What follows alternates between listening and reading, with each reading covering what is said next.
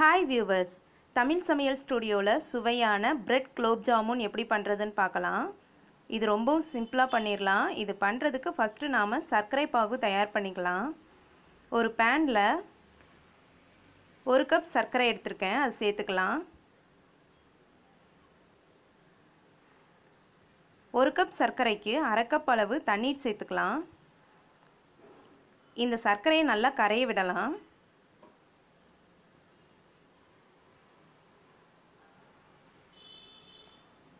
சர்க்கரை நல்லா கரைஞ்ச உடனே இதில் வாசனைக்காக 2 ஏலக்காய் சேர்த்துக்கலாம். இதை நல்லா கொதிக்க விடலாம்.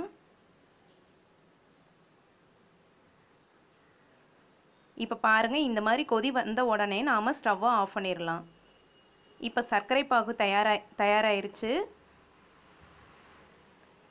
இப்போ நான் பிரெட் எடுத்திருக்கேன். பிரெட்டில் சைடில் உள்ள அந்த ப்ரௌன் கலர் இதெல்லாம் நீக்கிடலாம். பாருங்கள், இந்த மாதிரி கட் பண்ணி வச்சுக்கோங்க. இப்போ இதை நல்லா கையாலே பொடி பண்ணிக்கலாம். இந்த மாதிரி பண்ணாமல் மிக்ஸி ஜாரில் போட்டும் பொடி பண்ணி எடுத்துக்கலாம்.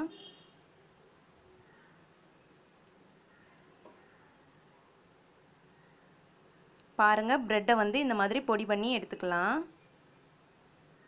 இப்போ இதில் நாம் பால் சேர்த்து பிசைஞ்சுக்கலாம். பால் அதிகமாக சேர்த்துடக்கூடாது, கொஞ்சம் கொஞ்சமாக சேர்த்து நல்லா சாஃப்டாக பிசைஞ்சுக்கணும்.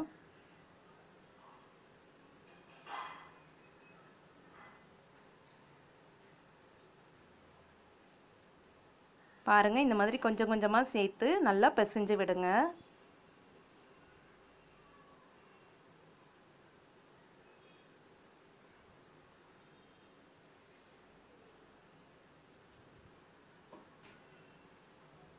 அவ்வளோதான். இப்போ நாம் இதை நல்லா பிசைஞ்சுக்கலாம்.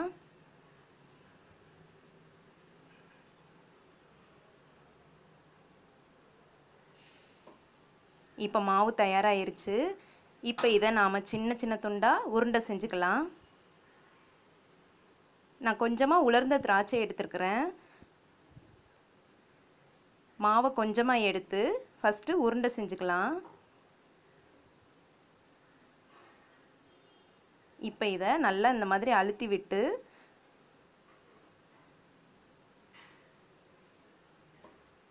நாம் வச்சுருக்கிற அந்த உலர்ந்த திராட்சையை சென்டரில் இந்த மாதிரி வச்சிடலாம்.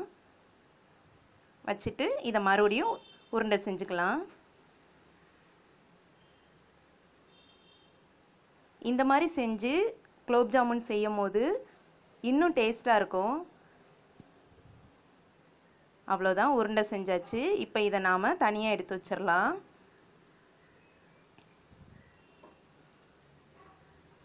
எல்லா மாவையும் இதே மாதிரியே உருண்டை செஞ்சுக்கலாம். இப்போ மாவு தயாராகிருச்சு. இதை நாம் எண்ணெயில் போட்டு பொரிச்சுக்கலாம்.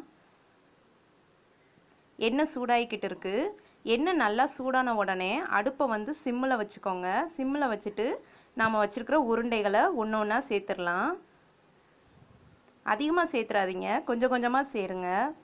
இப்போ இதை ஒரு சின்ன ஸ்பூன் வச்சு இந்த மாதிரி எல்லா பக்கமும் நல்லா பெரட்டி வேக விடுங்க. மிதமான சூட்டிலே வேக விடுங்க, அப்படின்னா தான் எல்லா பக்கமும் நல்லா வெந்து வரும்.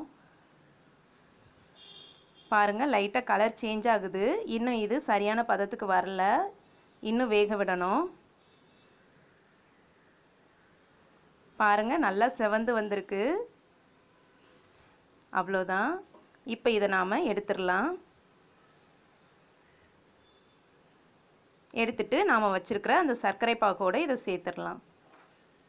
எல்லா உருண்டைகளையும் இதே மாதிரியே பொரித்து சர்க்கரை பாகோடு சேர்த்துடலாம்.